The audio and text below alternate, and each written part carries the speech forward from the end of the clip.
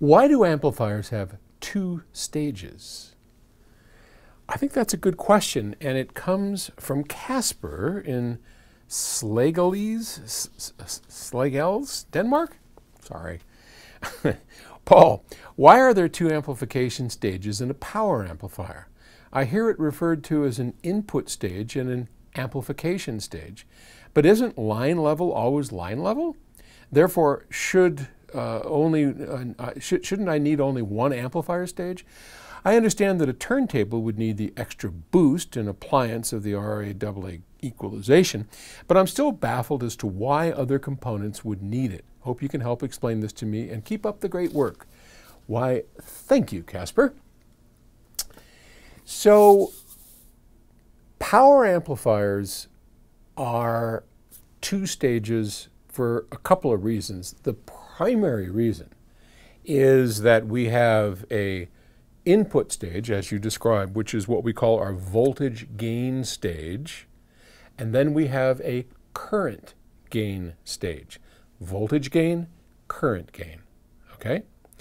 So, we could build, just as a precursor, we could build just the current stage and leave it at that if we had enough voltage, but we don't. So, let me explain. The output of a preamplifier, the output of a source gear, typically runs about 1 to 2 volts, maybe 3, maybe 4 volts. You know, that's about all that sources can put out. And typically they're putting out 2 volts, maybe 3. All right, that's just the way that all of this has been designed. So a preamp is putting out a couple of volts. In order to drive a speaker, you need many, many volts.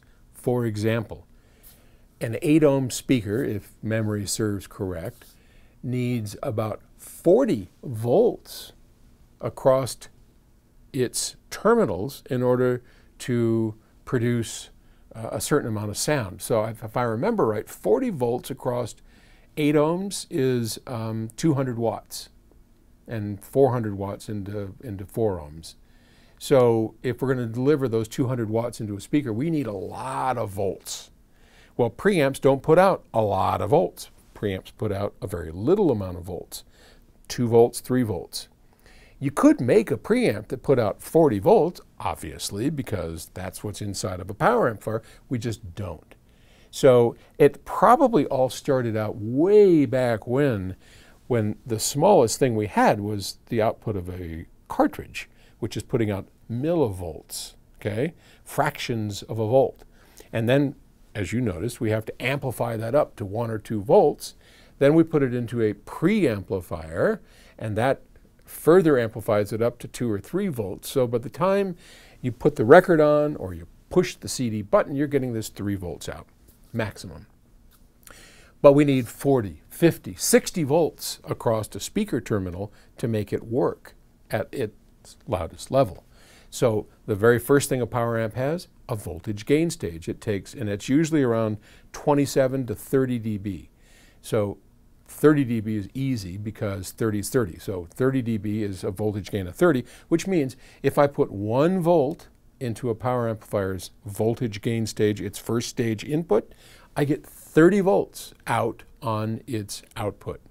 But that voltage output can't drive any current. It has no ability to produce wattage. So for that, we need to take this voltage and then convert it to high wattage. To do that, we need a current amplifier that has a high input impedance and an extremely low output impedance. And it usually has a gain, a voltage gain of 1 and a current gain of however much we need, depending on what this voltage gain stage can deliver. I don't want to get too deep into that, right? So that's the basic reason. We need far more volts than what a preamp puts out, and once we have those, now we need to convert that high voltage into high current at those high voltages. And then when we put it into a speaker, we get music. I hope that helped. Okay, talk to you tomorrow. Bye.